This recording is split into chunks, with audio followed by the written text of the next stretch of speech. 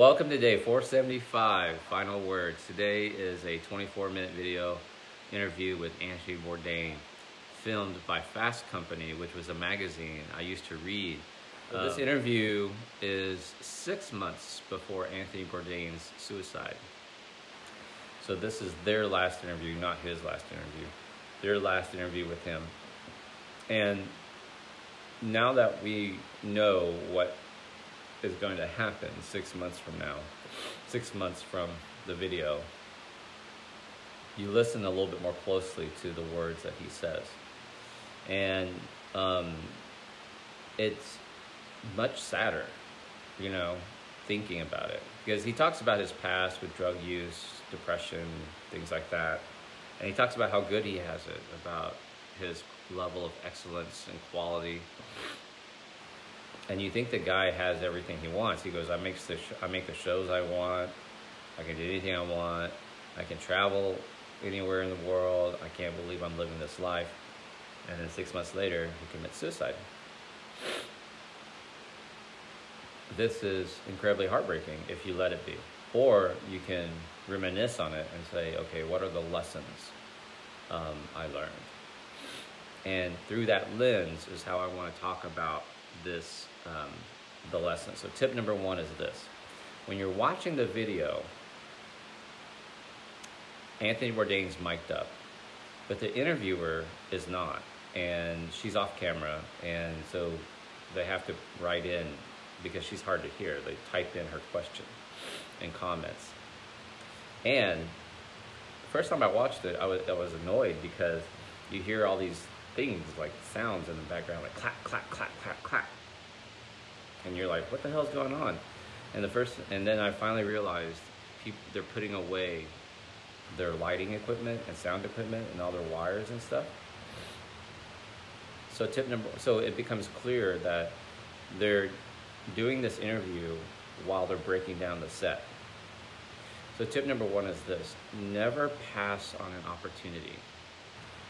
So the only time that Fast Company was going to be able to interview Anthony Bourdain was while his crew was breaking down the set for whatever it was they were filming. Okay? And you could easily say, well, we don't want to get in your way, etc., etc. But never pass up the opportunity. I'll give you a personal example. So, who remembers? Someone's at my front door. There's nobody good at coming in my front door. All right, so who remembers Mark Eaton, basketball player? He's like 7'4", center for the Utah Jazz. He's a Utah Jazz basketball player legend, Mark Eaton. So a year ago, when I was actually last February, year and a half ago almost, when this whole thing started, we were in Utah doing the Utah experience and the Utah Jazz. This was right before NBA shut down because of coronavirus. And Mark Eaton was there, and he spoke to us, and he kind of shared his philosophies on life and everything. And we got to shoot basketballs on the basketball court of the Utah Jazz after the game. We're having a good time. And Mark Eaton was there, taking photographs of everybody. If you've never seen a 7-foot tall person, it's kind of crazy. Everybody wants to take a picture with him.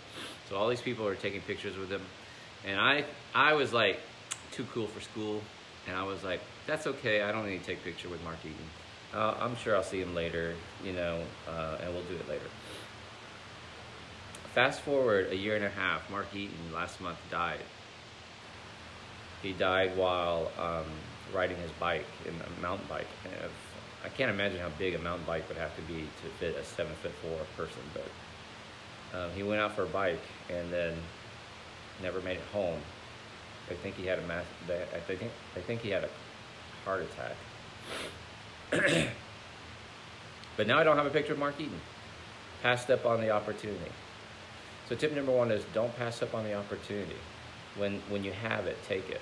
That's really super important. Tip number two.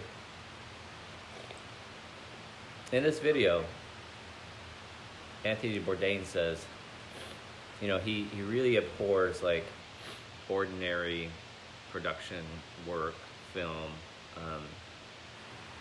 you know, commonplace work. And he says, it's like porn. You know all the words, you know all the lines, you know all the angles, you know all the steps of making a porn movie, and it's just pedestrian. He says it's very boring and he doesn't want to do that. My tip number 2 for you is this. Most people live life like it's porn. By that I mean not doing porn, nothing sexy like that, but it's very pedestrian. You know what's going to happen. You already know your schedule. You know your role. You know the outcome.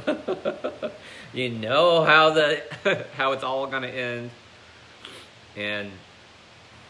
But that's how they live their life. They go to a 9-to-5 job that's not going to, you know, get them anywhere. They're kind of making horizontal promotions. They don't really have a script. They have Monday through Friday. You know, oh boo, it's Monday, hump day Wednesday, TGIF Friday. Oh yay, it's the weekend. And then Sunday's like, where happened to my weekend? Where did it go? I can't believe it's fucking Monday again. And they do this over and over and over again. They'll do first day of kindergarten, first day of first grade, last day of second grade. I can't believe she's headed a freshman in high school. Oh my God, you know, he's got his driver's license. Oh, I'm so sad. He's graduating college. Congratulations, he got into Harvard. Can't believe he's graduated Harvard. Can't believe he's in med school. I'm so proud of my kid. You know, oh boo, I'm getting a divorce. Oh, I found a new guy. I got a new job. It's very pedestrian. And then one day you wake up and you're like, how the fuck did I turn 49? You know, when did that happen? Because he's like, Daddy, can you take me, teach me how to drive a car? I'm like, you're too young to learn how to drive a car. She's like, no, I'm turning 15. I was like, shut the fuck up. No, you're not. You know?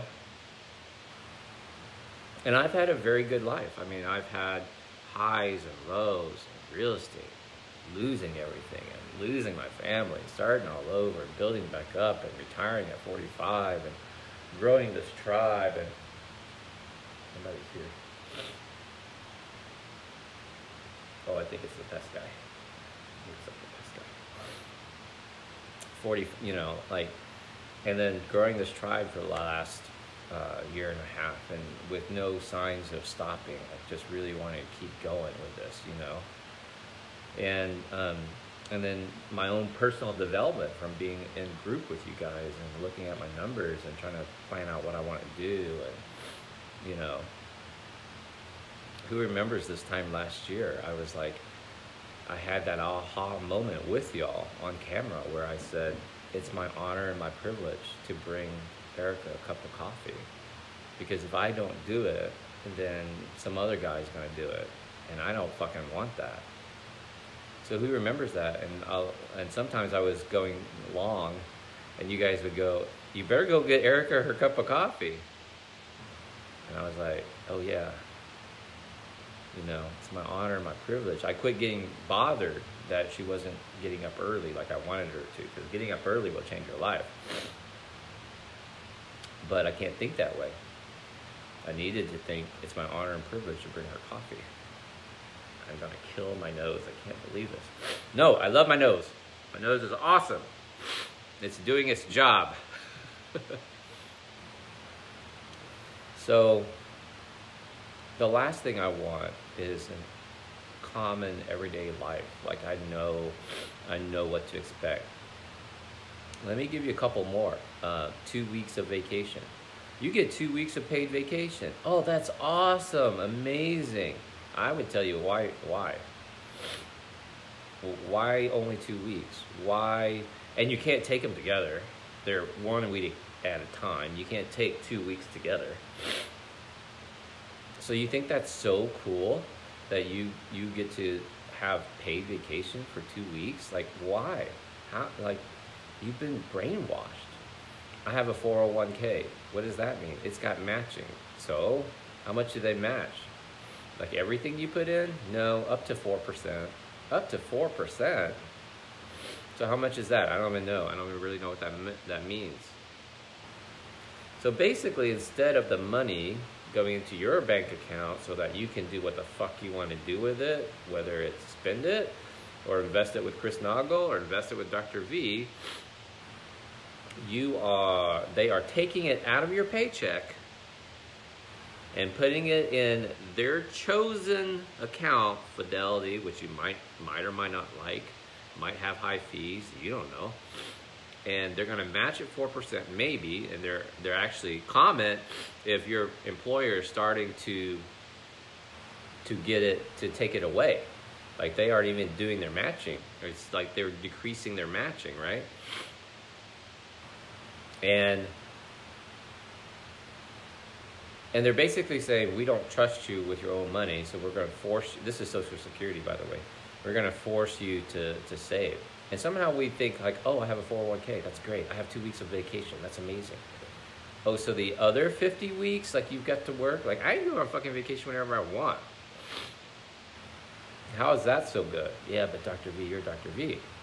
Well, I didn't become Dr. V overnight. I had to work it, right? I just chose to think of the world in a different light. Okay, let me do the next number. Next tip. He abhors pedestrian work. He hated commonplace things. Like he wanted to be extraordinary. So tip number 3 is this. See, most people go through their life just looking at the clock, looking at, I can't wait for the buzzer to go off, I can leave work, then I'll live my life. And Anthony Bourdain says, no, like I want to do exceptional work. I want to try hard. I want to do great work. I want to be remembered for something. And I was like, that's right, motherfucker. That's why you're Anthony fucking Bourdain, man. Because you weren't like any other TV show. You know, if you ever watched No Reservations or Parts Unknown, is fantastic. And he would explore these weird parts of the world. He would eat whatever fucking crazy ass shit they put in front of him. And he would stay up all night and drink and whatever I mean, there were things like, they took me to a nightclub and I was there all night, we were drinking, and they filmed, the whole crew filmed it and stuff.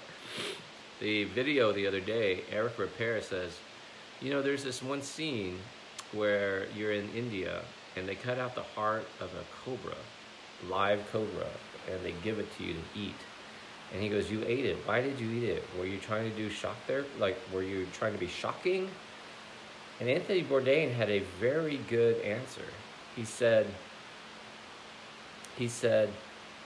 I ate the cobra heart because I could not believe that someone was paying me to live the life of my dreams. And at any moment, this could go away. And if I ate the cobra heart, maybe in the future, I would have this great story to tell at a bar, and maybe someone would buy me a drink. You know, you have this great story to tell that maybe somebody would buy you a drink to hear it. This could all go away. You know, when I became director of bariatrics in Albuquerque, I was like, very clear. We have to be different. A lot of y'all don't know, but New Mexico has a checkered past with bariatric surgery. There was a very well-respected surgeon at the University of New Mexico, apparently a good surgeon. He was way before my time. This was around 2000. And he was very well-respected. He started trying to do bariatric surgery, weight loss surgery, laparoscopic bypasses, things like that. And he had some very bad outcomes, and some patients were dying. I actually had one patient in my clinic said, I was actually in the holding room waiting for my bariatric surgery back in 2001 or 2002 when they came in and said, I'm so sorry, we've canceled your surgery, and they shut down the program that day. She was going to be the next patient in line, and he had another bad outcome. Because there's this learning curve, right? He wasn't a bad surgeon, it's just a learning curve back then, 2000. And he just had too many bad outcomes. And so they closed down his program. Ended up being a bunch of lawsuits. A lot of lawyers got very wealthy on the back of that surgeon. He eventually left UNM. I think he went to another hospital, but shortly thereafter, I think he retired. I mean, it was just, you know, broke his heart. But why was I telling you all that? Oh, so when I came to Albuquerque, I had this very clear vision of the what had happened, why it was being slow to adopt, and this is 2013, 13 years later. They're still very apprehensive. So I said, we're going to do something great, right? And we're not going to take on the hardest, most difficult patients. We're not doing Now Zarden stuff, who I know Dr. Now, and the 600-pound life, and that's the conception people had. The people are like, oh my God, he's going to do like these massive fat people stuff. And I said, no, we're going to have a very controlled standards, and we are going to really focus on the educational component. And I went all obnoxious. Like, I wasn't doing pedestrian stuff. And not to say my competitors were very good surgeons, but they just kind of did the usual program that in 2013 and to this day still most average programs do, which is minimal education, minimal support. And I said, we are going to go heavy into education. We are going to go heavy into support. We were going to be the best. And that's kind of what Anthony Bourdain is trying to tell you. Like, I abhor pedestrian work. Like, really do something amazing, right? Really, really decide. I want y'all to really decide that you are going to take your bariatric surgery, your weight loss journey, and do something fucking magnificent with it. You know, get to fucking goal weight. Stop it with the, I can't lose my 20 pounds of weight regain. Stop it with the, you know, I'm stuck at 250. No, you're not stuck. Because the second you say I'm stuck, and if you really open up, you understand, like, I'm eating too many calories. I'm stuck at 300. No, you're not. You are just doing the behaviors that are keeping you at 300. You continue to think the same thoughts that has regained 20 pounds. That's the problem. So what I want you to do is open up to this idea, like, I can be fabulous. I can get to goal weight. I can get fit. I can get strong. I can afford weight loss surgery. I can afford skin removal. I need to repair my relationships. I need to get rid of negative relationships. I can do these things. I can make more money. You know, some people fell out of the chair when I showed them my numbers in group. I was like, this is what I'm spending. And they're like, what the fuck? You know? And I still have people on my fan page that are like, must be nice. You, motherfucker, you have people in your life that are saying, it must be nice. You know, you had Dr. V as your surgeon. You can afford the tribe. I tried to get you into the tribe when it was $19 a month. Why didn't you do it? Oh, I couldn't. He cussed too much. That's your thinking. That's keeping you pedestrian. That's making you live this life of pornography. You know, the routines. You're comfortable. That's problematic.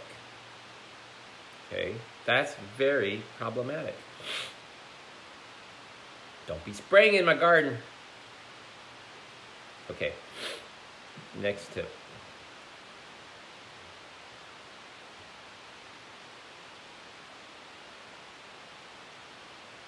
Anthony Bourdain says, you know, at any moment, this can be taken away from me.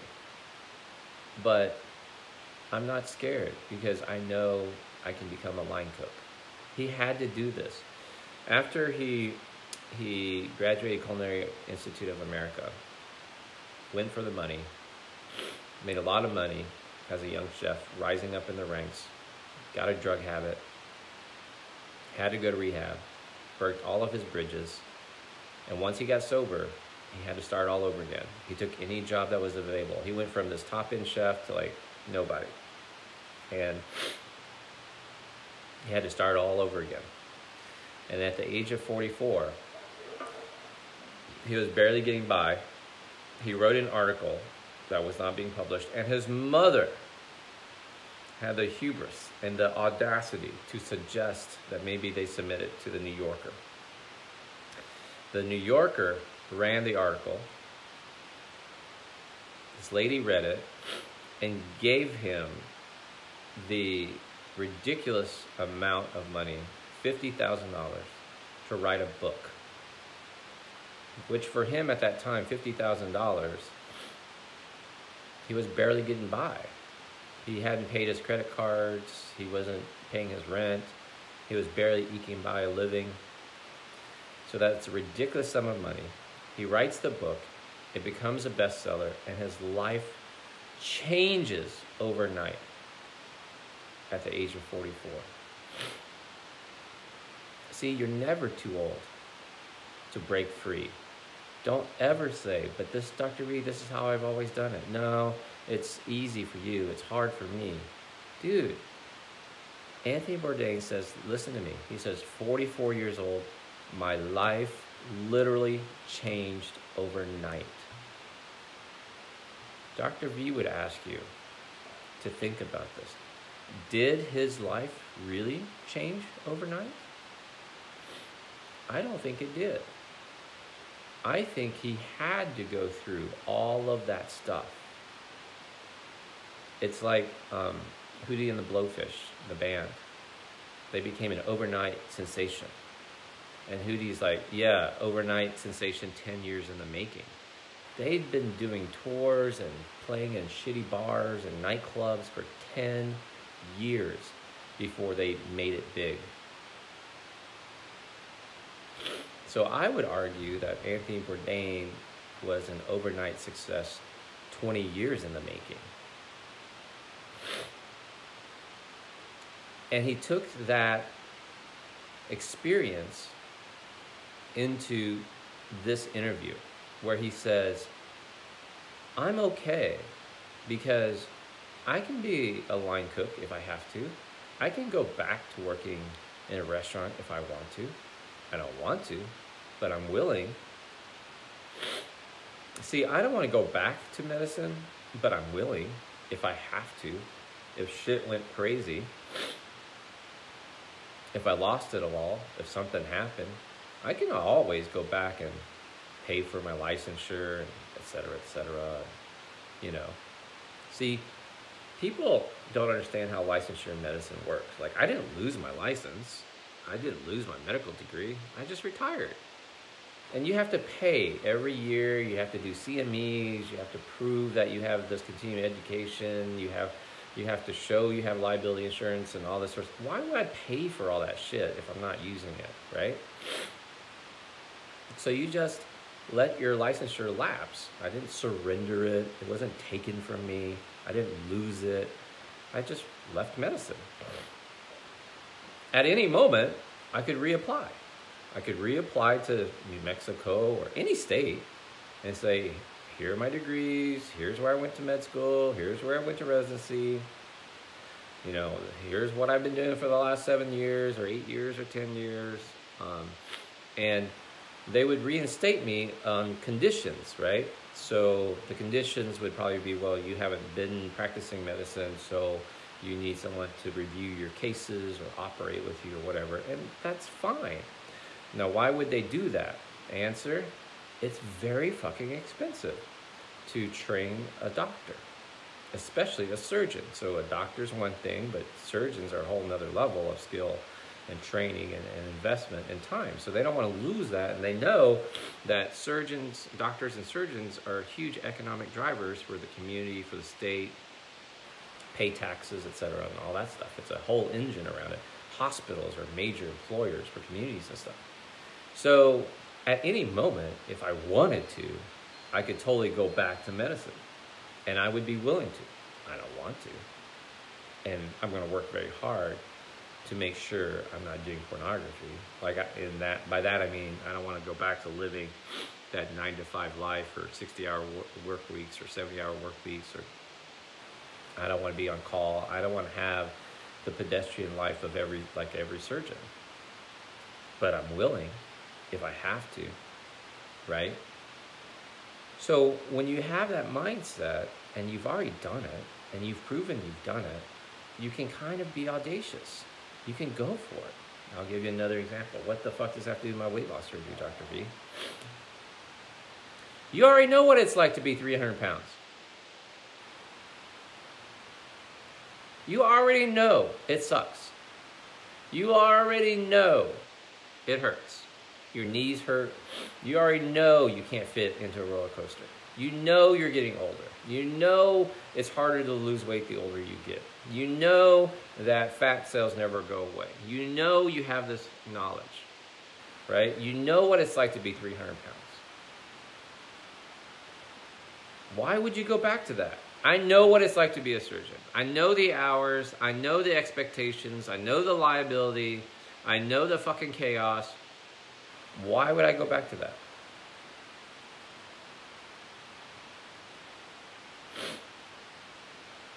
Why would you for any fucking cookie go, yeah, I'll risk being diabetic again? Why? Makes no sense. Because you had a stressful day? Because your fucking boss embarrassed you? Because your kid's on drugs? Because my kids are on drugs, I'm gonna like stuff my face and I'm gonna eat shit and I'm gonna risk being a diabetic again. Really? People said when COVID broke out, Dr. V, why don't you go back and become a doctor and work in these IC? Like, what the fuck? Why the fuck would I want to do that? That's the last thing I want to do. You have this pandemic, you have this coronavirus, you've got this virus that you don't know what the long-term effects are, what the death rates are. It's not looking good. You don't really know how to treat patients. You're at fucking massive liability. And don't think for a second that there aren't going to be massive lawsuits that come from this pandemic. There will be. We lost 3,600 healthcare workers during the pandemic. And these idiots are like, Dr. V, why don't you man up and go practice medicine? Because that's what manning up means to you? I don't have to live by your fucking narrative. I know what I'm doing. I saved more lives by doing these COVID videos. I saved more lives by trying to convince people to wear masks and to stay at home. I did my share. How do you know, Dr. V? I know because I had friends who were surgeons. I have this one friend who's a really, really good bariatric surgeon in London. And when it got bad in the UK, he slept in a tent in his fucking front yard. And he waved to his kids. He has like a 5-year-old son. Waved to his kid from the tent. Couldn't hug him. Couldn't go in and see his wife. It was early days. This is April of last year. You didn't know. We didn't know how contagious it was. So he was at the hospital. He changed clothes, showered in the hospital locker room, you know, went home, slept in a tent. Oh, why don't you go back to being a doctor? Why? Why would I do that? Why would you ever consider going back to 300 pounds? Oh, no, Dr. V, I wouldn't. Really? No, I wouldn't. Well, you were 170 2 months ago, now you're 180. Yeah, but I ain't ever getting to 190. Well, you were 180 3 months ago, and now you're 190. Well, I ain't getting to 200. You're 199. Oh, yeah, but I'm not going to get to 200. You're 204 now. Yeah, but at least I haven't regained all my weight. At least I'm still down 150. Well, you used to be down 180. You know? Your bank account used to have $20,000 in it. Yeah, but it's better than zero. When are you gonna stop your Amazon shopping, your addiction, transfer addiction? When are you gonna like get serious?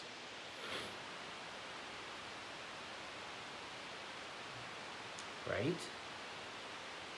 Because everything that he said, Anthony Bourdain said in this video that was so eloquent and beautiful, 6 months later, he's dead. 6 months later, he's dead. See, that's the thing about life. You don't know when your final words are. You don't know what you're gonna say. You know? What happens if something happened to Erica and Mason in New Mexico and I never see them again? What happens if on my road trip to go pick them up, something happens to me and they never see me again? You just don't know. You don't know what your final words are going to be. So, day 475, I challenge you to decide right now. Dr. V is fucking right. What I am doing is keeping me at this weight. And everything that he says that fucking bugs me is what I need to do. Whenever he talks about money and it bugs me, that's what I need to focus on. When he talks about not snacking and I want to say, but I'll die if I don't snack, that's what I need to do. And I need to stop saying, yeah, but my knees hurt. Yeah, but you don't understand, I'm busy. Yeah, but my husband has cancer. My kid's on drugs. Yeah, but my grandmother moving in with us. What? Because you're the only one with that diagnosis? You're the only one who has a mom who is sick? You're the only one who was abused? No, you just haven't decided. Because you think, there's this, I don't know if it's real, but there's this meme going around that Buddha said, your biggest problem is you still think you have time. You still think you have time. You've been brainwashed to think that I am going to retire at 65. And everywhere fucking around you right now, all of these baby boomers who bought into this story that they were going to work their whole lives and then be able to retire at 65, everybody around you, they're starting to realize, I cannot retire at 65. I don't have enough money. But somehow you're 50, you still have time to figure it out. Money's not that important. You don't have to do this. You can keep buying your toys and your Peloton and your shit and spend it on this and that, but you don't want to sit down and figure out your financial freedom number. Right. You still think it's awesome to be told you can get off, you have 2 weeks of vacation. And every time you go, okay, I want that vacation week. I want that week on vacation. Oh, no, you can't do that. Why not? Sally in accounting already took that week. This girl already took it. We can't have 2 people out at the same time. But I thought I could have 2 weeks of vacation. Oh, yeah, but it has to work within the system, It's still not your time. Oh, but at least they paid me for it. Did they? Did they pay you for it? Or is this thing called this PTO thing? Use it or lose it. Used to be if you had paid time off, you could turn it back in for 100% of the value. Now you could turn it back in for 50% of the value. Now if you're quitting your job, they'll give you 30% of your value. Or now you don't spend it, you lose it. So people are like, here's my 2 weeks notice. I'm taking my 2 weeks of PTO. Bye. See, the system is rigged against you. Oh, but at least I own my house, Dr. V. I don't have a mortgage to pay. Yeah, but you've been stuck there for fucking 20 years. You've been stuck in the same place, around the same people, the same fucking annoying neighbors with a fucking rooster. living your pornography life. When are you going to wake up and decide, I've been sold a story that no longer serves me? At my last mastermind I went to, somebody said, let me give you your last tip. We are living in a socially induced hypnosis. We are living in a socially induced hypnosis. And I was like, what do you mean?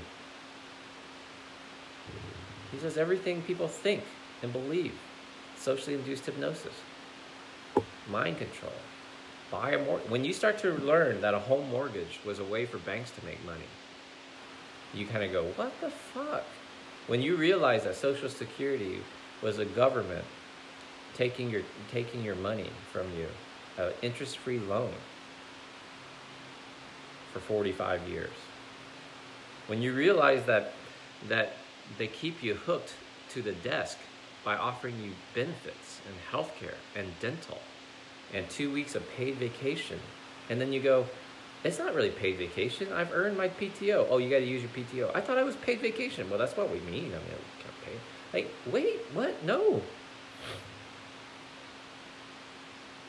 Socially induced hypnosis.